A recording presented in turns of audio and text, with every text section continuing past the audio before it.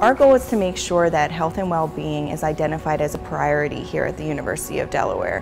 We want to look at well-being from all aspects. We want to make sure that it's identifying the person as an individual, but also building well-being into the institution. So we really get to know our employees, and we really get to kind of have a pulse of what's going on campus. We're really there to meet you where you are. If it's fitness related, if it's mindfulness related, we can direct you to the appropriate resources if it's stress or nutrition related. It's really important to incorporate well-being in your career because you want to be healthy. I mean, some of our jobs are very stressful.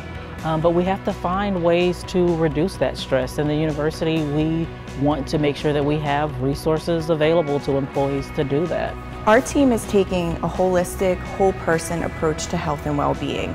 We've really sat down and identified some easy themes to group well-being into, and those are community well-being, career well-being, purpose.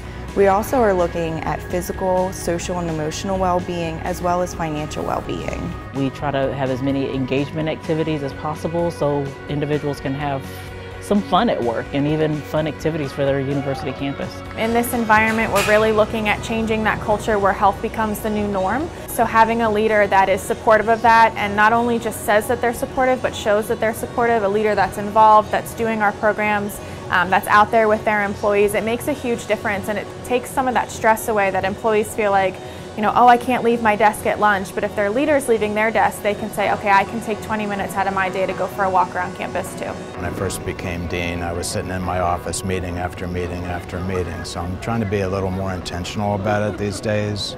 And some of the wellness programs that we set up a couple years ago on Spring into Motion, Walktober, we've been participating in those as a team. It's just changed the way I approach fitness and well-being to incorporate it, kind of integrate it through my day instead of just doing it in the morning or the evening. Leadership should support it because they set the tone at the top.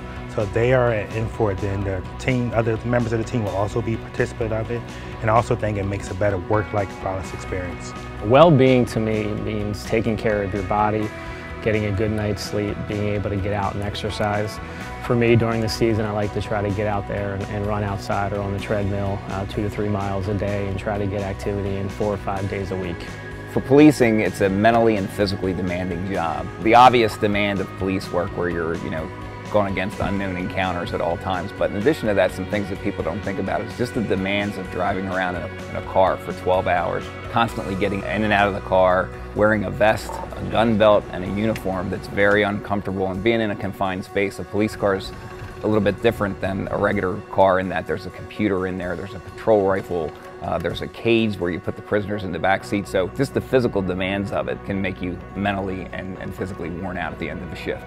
I think the community here at the University of Delaware is very important to building relationships, bouncing ideas off of each other. As we like to say in athletics, inspiring greatness together. As a head coach at the University of Delaware, it's important for me to get out and reach out to the community and connect, and also put a product on the floor that they're really excited to come out and support. Well-being is a very individual decision, and for different people, it means different things. My well-being is my family, it's my health, it's my workplace, it's my relationships. So I think if I can get all of those things somewhat in the line on a daily basis, I will walk out every day in the morning with a happy face. As we consider what we want to do in a workplace, I think the best thing that we can do is actually to create environments that actually encourage wellness and wellness-type behaviors. We are uniquely positioned to build the employee experience and make sure that it's a great place to work and that employees here are living a healthy life and they're bringing their best self to work each day.